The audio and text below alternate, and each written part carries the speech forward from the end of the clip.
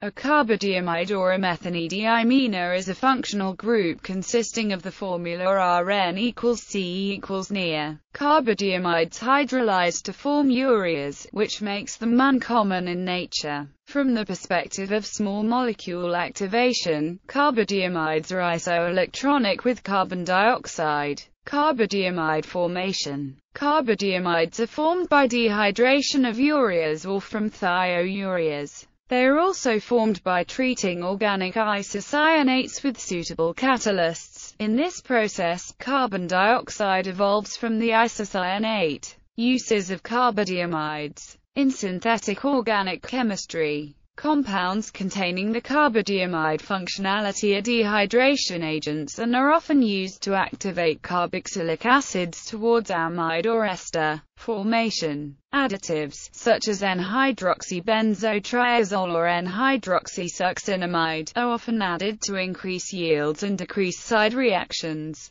Carbodiimides can also react with amines to form guanidines. Amide formation mechanism. The formation of an amide using a carbodiimide is straightforward, but with several side reactions complicating the subject. The acid 1 will react with the carbodiimide to produce the key intermediate, the oacyl urea 2, which can be viewed as a carboxylic ester with an activated leaving group. The oacyl urea will react with amines to give the desired amide 3 and urea 4. The side reaction of the oacyl urea 2 produce both desired and undesired products. The oacyl urea 2 can react with an additional carboxylic acid 1 to give an acid anhydride 5, which can react further to give the desired amide 3. The main undesired reaction pathway involves the rearrangement of the oacyl urea 2 to the stable N-acyl urea 6. The use of solvents with low dielectric constants such as dichloromethane or chloroform can minimize this side reaction.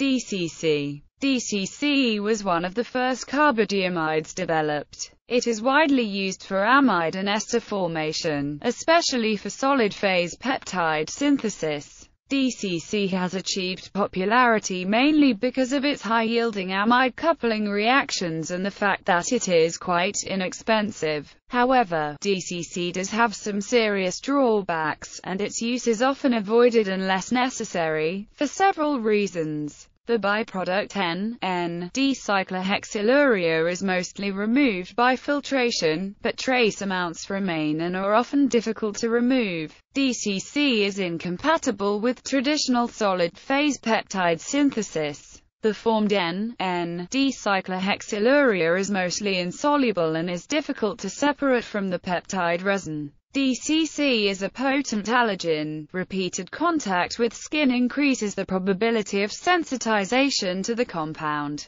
Clinical reports of individuals who cannot enter rooms where peptide coupling agents are used have been reported. For alternative to DCC in coupling, see it. http://www.biosize.u-sud.fr/im/pdf/coupling_reagents.pdf. DIC was developed as an alternative to DCC. DIC is identical to DCC in nearly every way except, as a liquid, DIC is easier to handle than DCC. The product, N,N-diisopropylurea, is soluble in organic solvents and is easily removed by extraction. Hence, DIC is more often used in solid-phase synthesis. DIC is far less likely than DCC to cause an allergic reaction.